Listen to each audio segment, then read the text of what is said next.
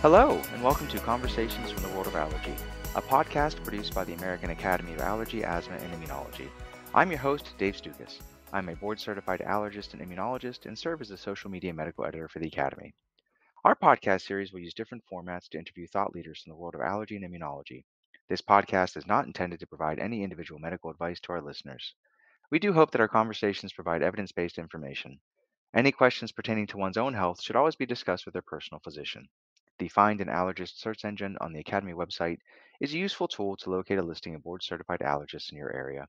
Finally, use of this audio program is subject to the American Academy of Allergy, Asthma, and Immunology Terms of Use Agreement, which you can find at www.AAAAI.org. Today's edition of our Conversations from the World of Allergy podcast series is targeted towards both patients with asthma and healthcare professionals. And to be honest with you, I think it's going to be useful for the general public as well. We are very pleased to welcome Dr. Sharmilee Nyenhuis as our guest for today's episode. Dr. Nyenhuis is an associate professor of pediatrics and medicine in allergy and immunology at the University of Chicago Comer Children's Hospital in Chicago, Illinois. In addition to her clinical care, Dr. Nyenhuis has a research interest in asthma with a unique focus on lifestyle, exercise, and disparities. She is very active within the Academy and served as the lead author on the 2022 work group report from the Sports, Exercise, and Fitness Committee titled Recommendations for Physical Activity in Asthma, which we'll be discussing today. And with that, Dr. Nyenhuis, thank you so much for taking the time to join us and welcome to the show. Great. Thank you so much for having me. Now, I think this is a topic we haven't really addressed in depth on the podcast before, and I think it's going to be very useful. But I'd love to begin by learning more about you and your career focus on asthma. If you wouldn't mind sharing, when did you first become interested in this condition, and more importantly, what keeps you asking new questions?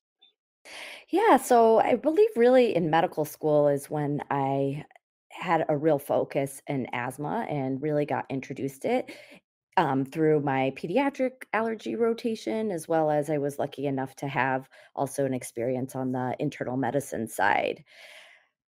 Being in a large city, I really got to see firsthand the disparities that exist in asthma. And I think that's what really drew me to wanting to go into this field, as well as ask new questions about how we can reduce those disparities. And do you find that the more questions you ask, the more new questions you have afterwards? Yes, of course. It's it definitely always seems that way once you ask one question, another one arises. But I think that's what I really love about my research and my job. Yeah, that's great. I appreciate you sharing. One thing that I love with hosting the podcast is we meet so many of our colleagues that have such passion for what they do, and it's great to have you kind of display that when we talk about these things. Well, I'm hoping to have a wide range of audience for this episode, so perhaps we can just start by having you discuss some basic information surrounding asthma. That way, we're all at the same understanding and starting point. So, along those lines, can you just start by describing the symptoms that people with asthma can experience and some of the common triggers for those symptoms? Yeah, so people with asthma can have a varied amount of symptoms and types of symptoms. So some people can experience cough, chest pain, chest tightness. And then one thing that most people contribute with asthma is wheezing. So those are some of the main symptoms. Some of the triggers, though, can be varied. So this can range from viral infections, pollutants, and then, of course, allergens such as molds, pollens, dust, pets, and pests. So, lots of symptoms, lots of triggers. And then, do you find that patients can have both acute symptoms and they're doing fine for weeks to months, and all of a sudden, out of nowhere, they start to cough or wheeze? And then also, can they suffer from more chronic symptoms on a more regular basis? Yeah, so definitely people with asthma can experience both. So I know I have some patients that unfortunately have chronic symptoms and have symptoms, multiple times per week. And then on top of that, will have acute symptoms or exacerbations of their asthma. And then some people are doing well and then they, will exercise or get a cold and that will trigger their symptoms. So it can be both or one or the other. Hmm. I'm always amazed at the families that end up in my office, and I walk in the exam room, and they're referred to me specifically so I can, quote unquote, do the test for asthma. Uh, is there a test that says, yes, this is asthma? And if not, how is it diagnosed? Yeah, so we do have some tests that help us with the diagnosis of asthma, but there's not, unfortunately, just one test that can diagnose asthma. The tests that we often use to help us diagnose asthma include a lung function test, or also known as spirometry, and that can help us to see if the airways are blocked or not. And that blockage is often caused by inflammation or swelling of the airways. Additionally, there are some other breathing tests. One's an exhaled nitric oxide test, which measures an amount of inflammation in the lungs. And so that can be done in a lot of doctors' offices, as well as the spirometry or lung function test.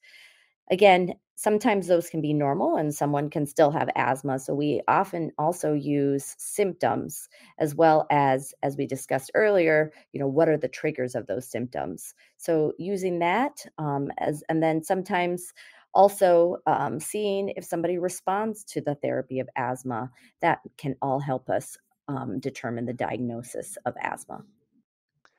We know that asthma is one of the most common chronic health conditions affecting both children and adults. But can you help us understand and offer some numbers or percentage of the population that are affected by this condition? Yeah, so as you mentioned, especially in the pediatric population, asthma is the most common chronic health condition, and with that, up to 10 to 12% of children can have asthma. And in the adult population, it is lower, usually about 8 to 9%. But we do see certain populations being more impacted by this disease. And there's several reasons for that, probably too many to go into Mhm. today. But particularly minoritized populations such as um, Black and African American and certain Hispanic populations are more affected by asthma and sometimes can be 15 to 18% of the population of those specific populations have asthma. Yeah, that those are huge numbers, and people listening may not appreciate that. That's not common. I mean, it's common for asthma, obviously, but compared to other health conditions, I mean, that just blows many, many other conditions that we see on a regular basis out of the water in regards to the number of people that are affected by that, which I think is important. Why we have this work group report, which we're going to discuss in a second. But before we get into that, can you just briefly touch upon some of the medications or treatments that are commonly used to help control asthma? Yeah, so as I mentioned earlier, asthma is a disease of inflammation of the airways. And what we often will use then are anti inflammatories. So these include like steroids, and typically we deliver those medications in an inhaled way. So it won't have an impact on your whole body.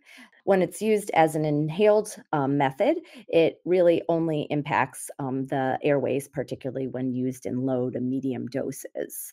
Other things that we often use too are trying to avoid those triggers. So, some of those things, as we mentioned earlier, can be those allergens. So, if we know that you have what we call allergic asthma and we know you have specific triggers, trying to avoid those triggers. No, that's great. I love how you talked about avoidance of triggers because now what we're going to get into with the work group report is really we're not talking about medicine necessarily to help with asthma. So we're going to talk about more about physical activity and exercise. But if you could give us some background as to why the work group report was actually put together in the first place, and maybe even a peek behind the curtains as to how something like this rises from the committee level to an actual publication, I think that'd be great. Yeah, sure.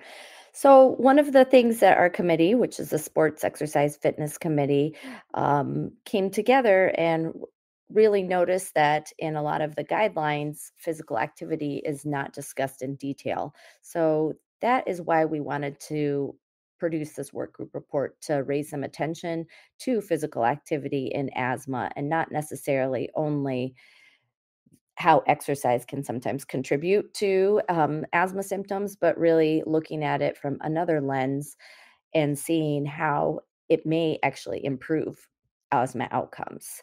So, how this works in our organization is if a committee has an idea for a work report, you propose that to our our PDT committee, and through that, that is reviewed by experts. And if it is approved, then you can go ahead and move forward and write the report, and it's then reviewed again, has multiple levels of Hmm. review, and then once it passes all those levels, then it is submitted to the one of our journals. So that could be one of our three journals that we have, and then it goes through the normal peer review process there. And then, if approved through the journal, then it has to be approved by the board of directors. And once that is done, then that it will be published. So it sounds like there's a lot of vetting that takes place for something like this. A long process. Yes, it does. But I've been able to work with a great group of people on our committee that have been able to contribute and help out with the process. So it's been great. Oh, that's wonderful. And we'll put a link to the full report for anybody listening. If you go to the web page, the landing page, you'll be able to click on that and access it. And these are all well done. And it makes sense because if you go through this level of peer review and expert opinion and things like that, all of the work group reports that are put up from the Academy are really top notch. Now, a major focus of this report in particular is how children and adults with asthma are often not counseled on the importance of exercise. Uh, can people with asthma safely participate in exercise, or is it dangerous for them since it can cause symptoms, as you mentioned before? Yeah, so it is something that there have been several studies now showing that people living with asthma can safely participate in exercise. And this goes from people with what we would call mild disease to even severe disease. So that's something that it has clearly been shown that you can safely participate. Now, there are some things that we do recommend when participating in exercise if you have asthma, and that includes often making first of all making sure that your asthma is controlled. So those chronic symptoms that we talked about before, we want to try to make sure that they're as controlled as they can be. So, making sure that you're taking your prescribed regimen prescribed by your healthcare provider as they have told you to, or as they have mentioned to you to take. So that's the first thing, and then the other things are definitely doing some warm up exercises. Warm up and cool down has been shown to be important and to help reduce any symptoms of asthma with exercise. And depending on what you discuss with your healthcare provider, they may or may not recommend a pre treatment with medication such as albuterol, which is a medication that helps open up the airways and relaxes the muscles around the airways. So, those are some things that can be done to help people living with asthma engage in exercise safely. That's great. And for those listening, if you have asthma or if you've been told before that you shouldn't exercise, please talk to your doctor or seek evaluation from a board certified allergist, immunologist, or pulmonologist who can really help you with that. So I think that's great background. How should we define physical activity? Does it have to include specific forms of exercise, or is there a set frequency or duration that classifies as yes, this meets physical activity, or is there more of a gestalt to it? Yeah, great question. I mean, it seems so easy, but Hmm.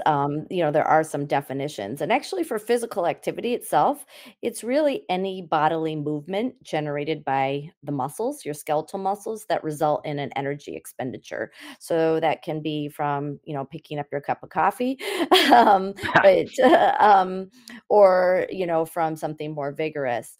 We usually do define physical activity as at different levels. So there's low physical activity, moderate physical activity, and then vigorous physical activity. And when I think about moderate to vigorous, that's when you're really getting yourself out of breath.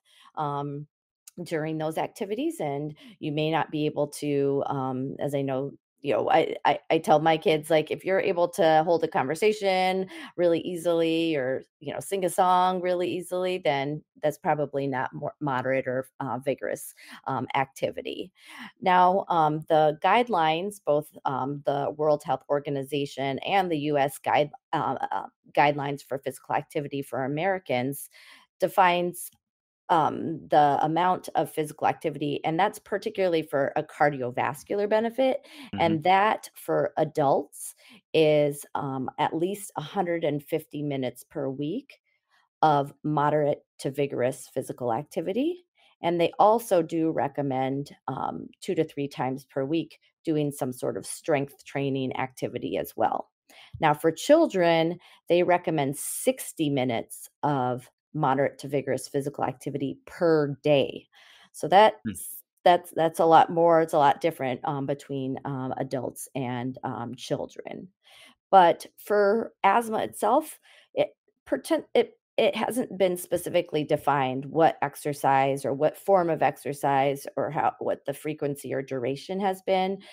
So I usually go by the World Health Organization recommendations, as I had previously mentioned.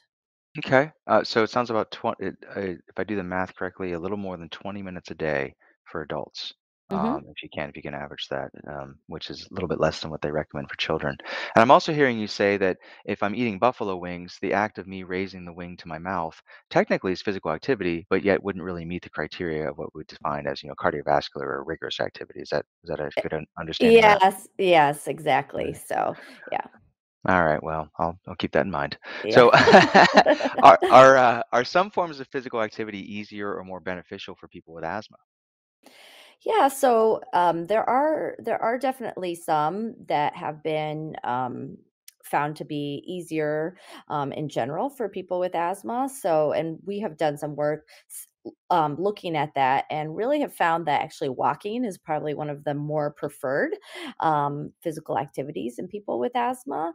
But other things can include bicycle riding, swimming, particularly if it's outdoor swimming, and we can get into that a bit more in just a moment. Those are some of the activities that have been found to be easier for people living with asthma. As far as beneficial, really, we're seeing that it can be a wide variety of of exercise can be beneficial for people with asthma. So there have been studies again looking at swimming, snow sports, um, high intensity interval training, yoga, and also swimming. And I mentioned earlier that swimming could be a great exercise. Now, some people, if they that the chlorine in the water could trigger their asthma, so that is something just to be considered. If chlorine seems to be a trigger for your asthma, then maybe swimming isn't the best. But for many people, swimming has been a great exercise for asthma, particularly a lot of studies done in children living with asthma. Mhm. And if I recall, is there something related to the humidity as well? So especially if you're in an indoor pool or obviously if you're swimming outdoors, it's going to be warm. But can the humidity and the dryness of the air impact people with asthma in different ways? Yes, so that is one of the mechanisms that people can get exercise induced, what we call bronchoconstriction, which is a narrowing of the airway. And typically, if the air is cold and dry, so as you were mentioning, so low humidity and the air is very cold, then that can really trigger symptoms. So those sports or exercises that involve that, can maybe a little bit more difficult for people living with asthma. But of note, there are several Olympic athletes that do have asthma and participate in winter sports. So that's something, it is something that can happen, but often can be controlled as well. No. Well, we've heard you describe now, sort of what physical activity is and why we want people with asthma to exercise and be physically active. But can you tell us some of the benefits? So what's the real why? Why are we suggesting this, and what can people expect to in regards to outcomes? Yeah, as I mentioned, this was kind of the impetus for this report is to really get the idea of the benefits of physical activity. And I think it's well known the cardiovascular benefits as well as some of the mental health benefits of exercise or physical activity in general, but in particular for people living with asthma. The studies have shown improvements in asthma control as well as quality of life, as well as a reduction in exacerbations and even lung function. So there was a recent systematic review with meta-analysis done in the adult population that really showed the primary benefits were really of asthma control and lung function. But as I mentioned, other studies have shown some improvements in quality of life, including some of the work I've done, and some others have shown improvements in exacerbations.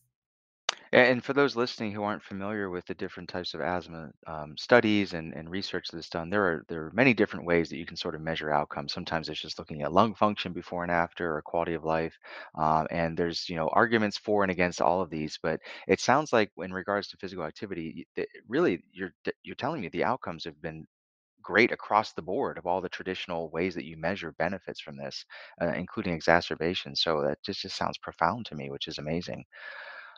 You also discussed earlier some of the common asthma symptoms that people can experience, such as chest tightness, wheezing, coughing, difficulty breathing. But are there non asthma related reasons why people with or without asthma may experience these same symptoms during exercise? And how are we supposed to figure out the difference? Yeah, so definitely, probably the one of the most common reasons where somebody might have some shortness of breath or cough, potentially during exercise, could be due to what we call this kind of deconditioning. So, if you're not used to exercise, it does take some time for your body to adapt to doing the exercise and building that endurance. So sometimes it could be that, and one way to potentially know is stop doing the exercise, and if you start improving pretty quickly, then probably it may just be due to some deconditioning. Now if that is the case, that I would recommend getting back to doing the exercise, but maybe you need to go at a slower pace to build things up. So maybe walk half a block, then move it up to a block, 2 blocks, etc. So that is something to do to help build your endurance. Now, particularly in the adult population and older adult population, where somebody might have some other conditions or what we would call comorbidities, some things like heart failure, that could be something that may make it difficult to breathe during exercise or with exertion. Other conditions too, like called COPD or emphysema, that can also make it more difficult to breathe during exercise as well. So those are, I think that gives you a very broad overview of maybe some of the potential other reasons besides asthma that you might have some asthma like symptoms during exercise. hmm And can you touch upon the vocal cords and how those can actually produce similar symptoms and how we can separate that from asthma? Yeah, thank you for bringing that up as well. There is a condition where sometimes the vocal cords really should remain open when you take a deep breath in, but for some reason, sometimes they close. And with that, you feel like you can't get any air in. And with that, sometimes that can be triggered by allergic rhinitis, or if you're having allergies and having nasal symptoms that can irritate the vocal cords. So that's potentially one reason, especially if you're exercising outside a lot. So that is something to consider. Another thing to consider, if with exercise, if you're having any of these asthma-like symptoms. Now, for diagnosis, that typically you do need to see a specialist for. So you can see an asthma specialist or an ear, nose, and throat specialist where they can take a look at your vocal cords and see if potentially you're having this abnormal closure of the vocal cords during specific maneuvers. Yeah, I appreciate you describing some of those things because it can be tricky. It can be tricky for us as well, right? When we see these Hmm. patients that, describe these symptoms during exercise, and there can be a process involved to try to tease it out. But I think the bottom line is anybody listening, if you are having difficulty with exercise or symptoms that concern you, please talk to your personal doctor or specialist and let them know about it because they can help figure out a way to get you to exercise and thrive. That's the goal for everybody. The work group report separated age groups into children and adolescents and then adults. Starting with children and adolescents, what are some of the unique factors that are related to barriers towards physical activity in this age group? Yeah, this is one of the things we really wanted to highlight because when we were looking at the different age groups, we really did see some unique factors. So, in children and adolescents, one of the big ones is embarrassment because of their disease. They didn't Mm, really want to feel different from their peers. They wanted to be able to jump into sports or other exercises without having to use their inhaler prior. Also, it's been shown that there is some bullying associated with it. So maybe that contributes to this embarrassment. And then also, unfortunately, there's a lack of school based resources that can really help children feel comfortable in engaging in physical activity. So those were probably the main things that we saw in children and adolescents. You remind me of a conversation I had with a pulmonologist who works with the college football team where I am in Columbus, Ohio. You may have heard of the Ohio State University. Sorry, I'm obligated to say that.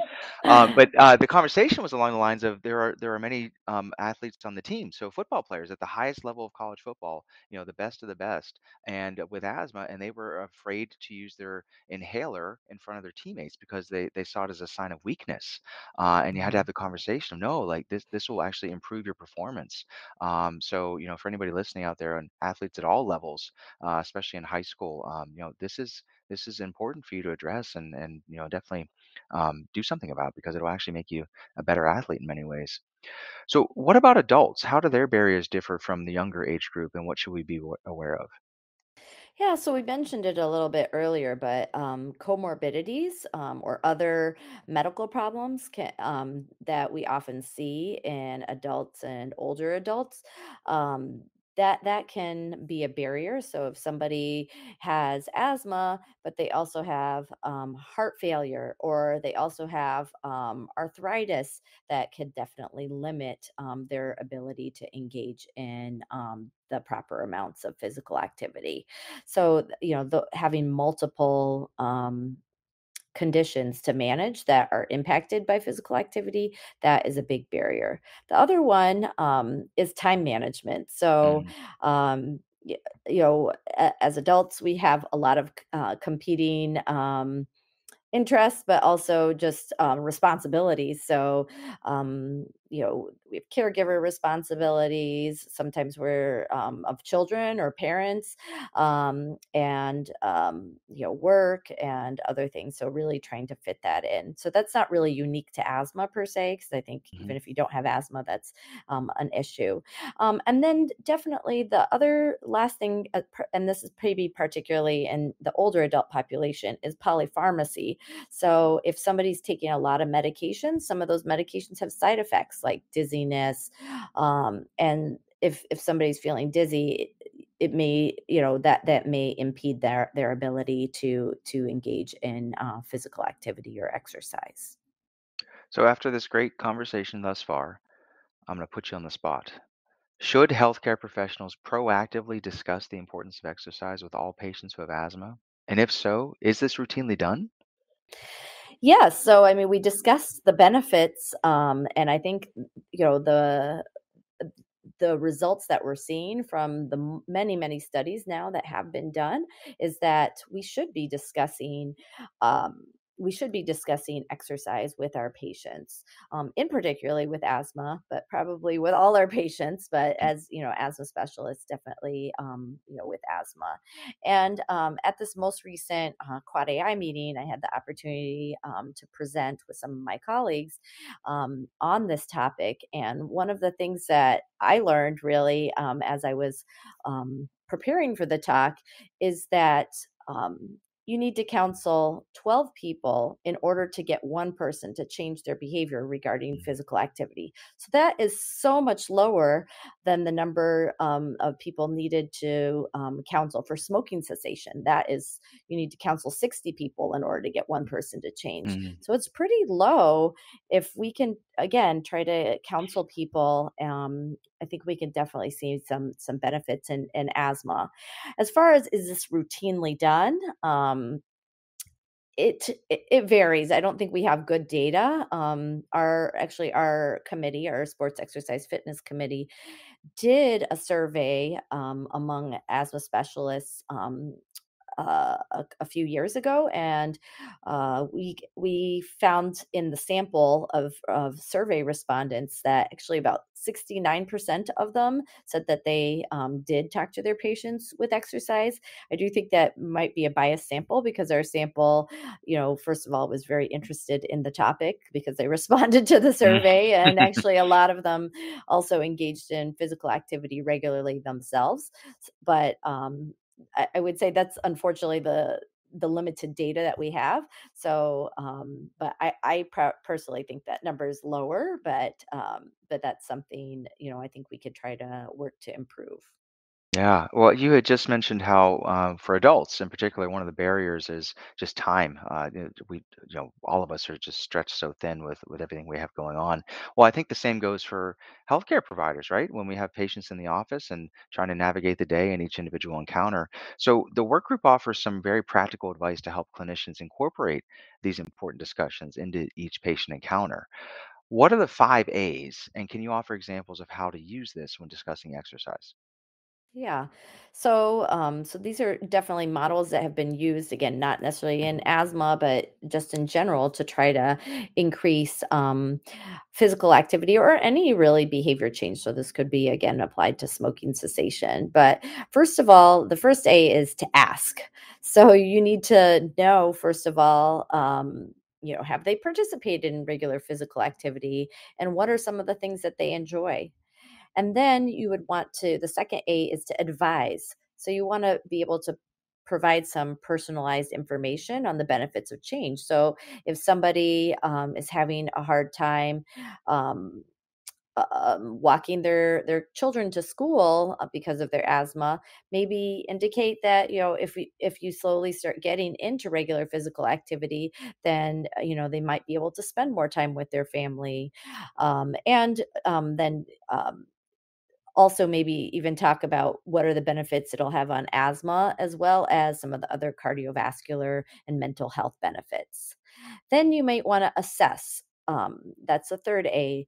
So really want to address, what have you done in the past? What are some of those barriers that we talked about earlier, and are they ready to change? So if they're actually committed and ready, kind of mentally, to make that change and include physical activity in their everyday life.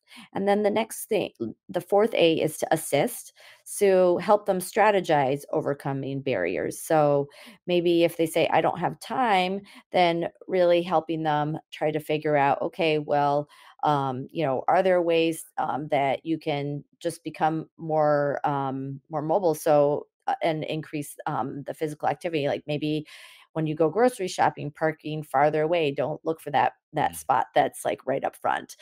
So just little things like that, all of those things kind of can build. And then the last thing is the last A is arrange. So arrange follow up and keep asking them about, if they did increase their physical activity, or if they're still not ready, checking to see if their readiness for change is happening. And then definitely during those follow-ups, also praising attempts at change. So I think those are mainly the 5 A's, and those are some ways to use it when discussing exercise. I like that so much. I think that it's makes it personal. It makes it more meaningful, and on from our perspective, it forces us to have a conversation with that person in front of us, which is very different than just handing them a sheet that says you need to exercise more, and here are some examples to use. So I appreciate you taking the time to go through that. You mentioned readiness for change a couple of times. So, what is the trans theoretical model of change?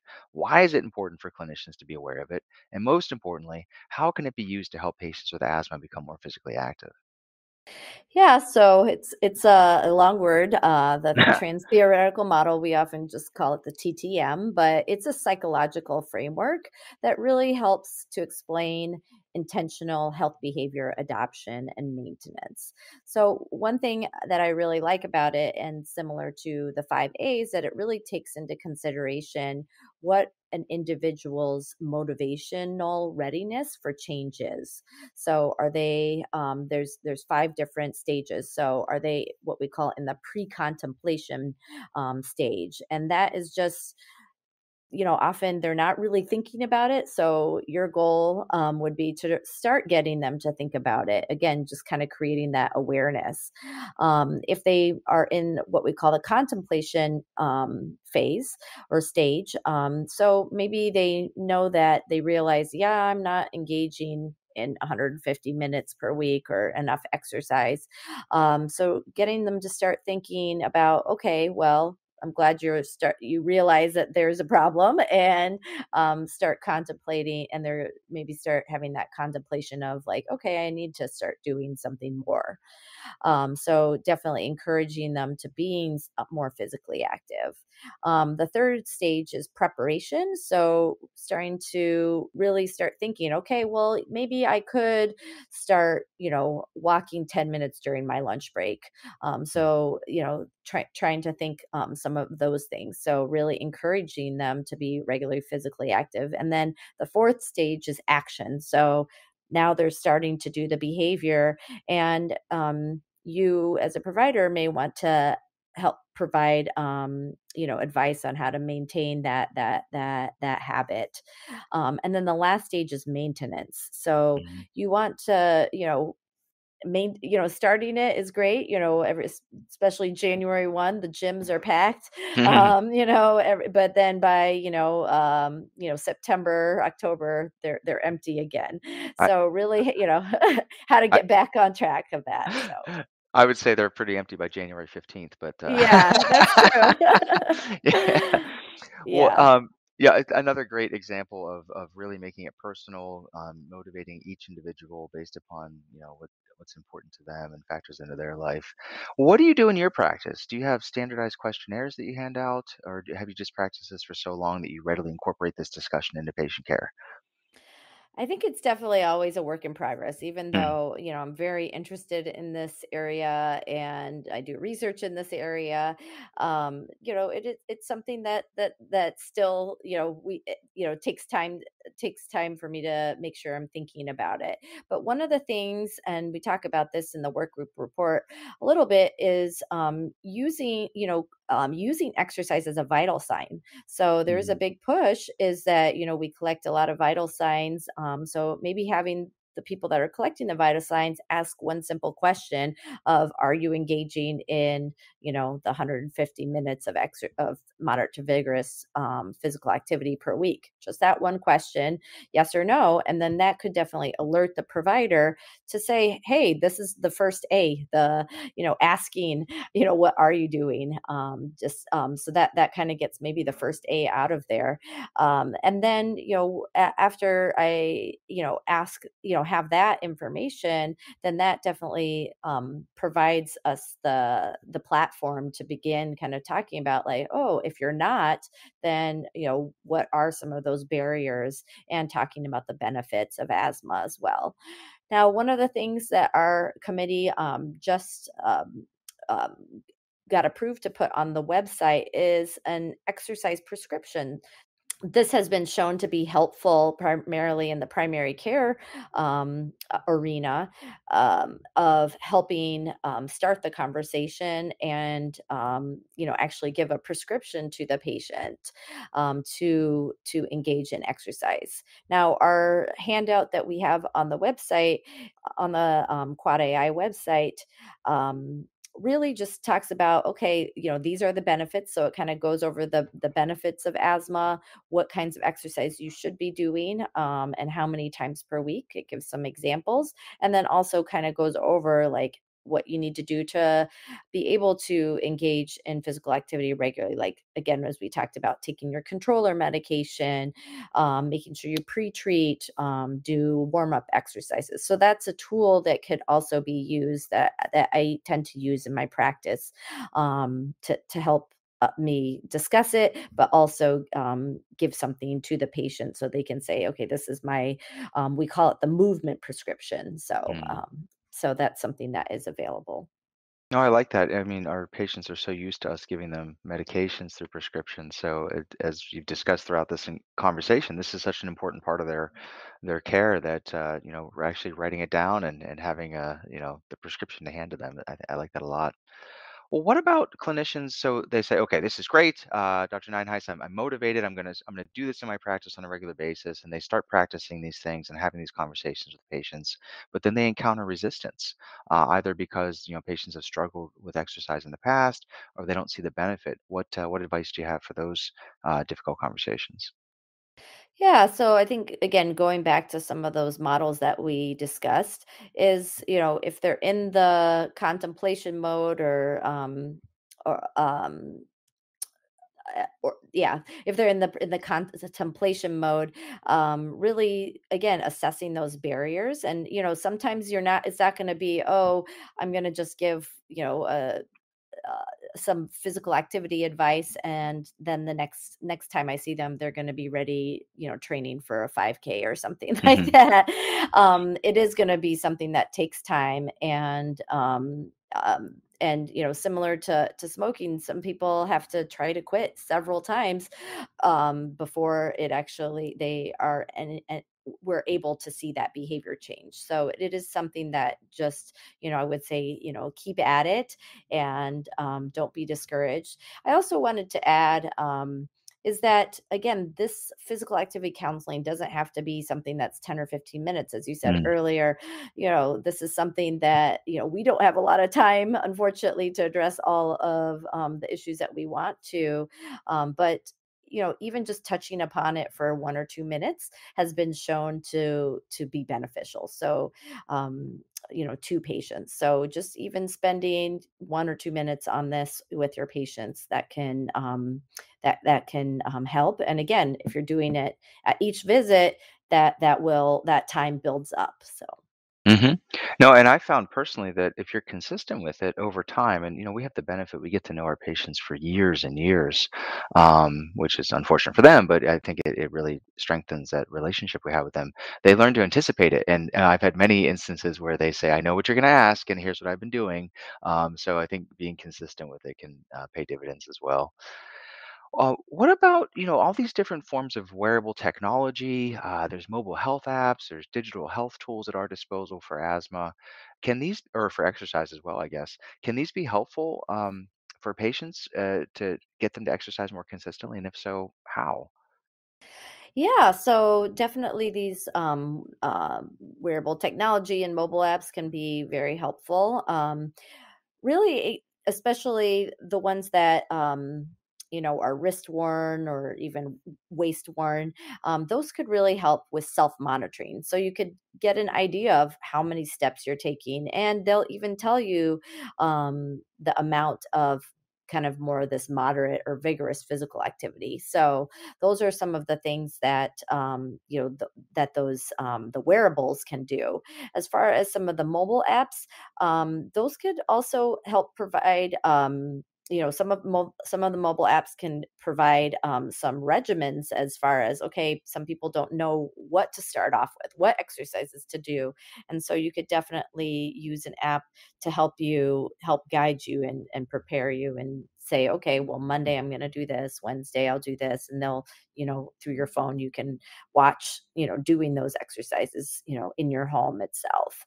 So those are some of the ways that you can use those. I do also like the wearables because some of them can even measure heart rate as well as oxygen levels, though the oxygen levels I would say, aren't necessarily as accurate as they're really estimates. So I would be a little bit cautious, but definitely the heart rate can be beneficial. So you can kind of get a sense too of, your what is your target heart rate, and for getting those moderate to vigorous activities. Yeah, as you describe that, it makes me think of, we've all been, it's ingrained in us that we need to have 8 glasses of water a day, right? And now it's 10,000 steps. But when you actually take a dive and look at the evidence to support the origins surrounding that, it's really fascinating because it doesn't make any sense. That, like, there is no good evidence that says everybody's going to benefit from the same level. But my goodness, it works, right? Because it's simple. It gives you something to kind of target to look towards, and then with these wearables now you can look at that and say, okay, I got to get my steps in and things along those lines. So, well, as we wrap up our conversation, would it be okay if I ask you some more personal questions? I always like to try to get to know our guests a little bit better. Yeah, sure. All right, so first, do you mind sharing your favorite forms of exercise or physical activity? Yeah, so I don't want to get bored, so I always am switching things up, and I Mm. do multiple things. I enjoy going for walks. I have a dog, so I like taking my dog for a walk. But I also enjoy, bicycle riding. I also enjoy playing tennis. So those are definitely some of the exercises that I like. But I'm very open to trying new things. So, whether it's like I'm actually going to start taking golf lessons because I've never really played Ah, golf. And so it's just, I really enjoy being active myself and trying new things. So. you must not like yourself very much if you want to learn how to play golf. I'm self-taught myself. I need lessons, but yeah, it's fun. It's once you get the hang of it. Yeah, yeah. For me personally, I learned many years ago that I just naturally I wake up pretty early in the morning. I typically am awake by 5:30 or 6, and that's when I like to get my workout in before the rest of the house wakes up, and I kind of get it done and I don't have to worry about it. Do you have a specific routine? And if so, what struggles have you had with maintaining it? It sounds like you try to mix things up a little bit, but tell us a little bit more about how you try to be consistent. Yeah, I mean, I'm kind of similar to you. I've found that, once I started having a family, the kids keep me running most of the day. So if I want to set aside, specific time, I have to do it before the rest of the house is awake, as you said. So I typically do try to get my routine in when I have, some time for myself. And I think it also just makes me appreciate, okay, this is the time I'm taking for myself to make myself healthier and stronger, both mentally and physically. So there's definitely sometimes, some lapses that I think we all have. If you get sick, and you can't exercise during that time, then that is something that, trying to get back into it. I even notice if I don't exercise for 4 or 5 days, I kind of start to feel that deconditioning when I get back into it. But I think just kind of persistence, and I think and just saying, okay, I'm gonna take time and do something, for myself. I think that's kind of what really helps motivate me even when I do have those lapses. And and every single time I do it, I just feel better. So I just know it's like, okay, you're gonna feel so good when you're done. And I know it's gonna help me sleep better. It's gonna help me stay more alert during the day. So just really thinking about those benefits. So I would say for our asthma patients, this could help you, you know, um, keep your asthma under better control, may help reduce those flares of asthma. So, really thinking of the benefits, even when you don't want to do it, even just starting small, going for a walk and doing that. So, Did you hear that, listeners? Even the experts, such as Dr. Nyenhuis, struggle with this as well. So I appreciate you sharing that with us. Yeah. All right. So the last two questions, they're very similar, but they're slightly different. If you could push one text message, all right, so you have the ability to reach every person with asthma with one text message, what would it be and why? Yeah, so from one of the studies I did, one of the people always kind of use this like mantra, and I really love it. Is just keep on keeping on. So really, just keep getting motivated and keep doing the things, but also trying to keep doing a little bit more. So I think that is one thing that I just have always found inspirational, whether or not you have asthma. But I think I would hope, to my patients, something like that would just help be inspiring. Yeah, I like that. Okay. In a similar vein, if you could push one text message to every clinician who cares for people with asthma, what would that be and why? I would I would think I would say, like, exercise is medicine. So just Mm, really, that really thinking about exercise as medicine. Again, we really are familiar with those cardiovascular benefits, but also there's a lot of mental health benefits that, have been shown that are actually immediate. As I mentioned earlier, for me personally, can help reduce anxiety. But also, of course, thinking for asthma. So as we discussed throughout this hour. all right. So everybody listening, if you get a random text message from a number you're not familiar with, and it says either keep on keeping on or exercise is medicine, now you know where it comes from. Well, Dr. Nineheis, thank you so much for taking the time to be with us. I think this was a great conversation. We'll link again to the work group report so everybody can read it on their own time. Is there anything else you'd like to add? No, I think I just hope you again people are really thinking that we can use exercise as medicine. Well, thank you again. We hope you enjoyed listening to today's episode. Please visit www.aaai.org for show notes and any pertinent links from today's conversation. If you like the show, please take a moment to subscribe to our podcast through Apple Podcasts, Google Podcasts, or Spotify so you can receive new episodes in the future. Thank you again for listening.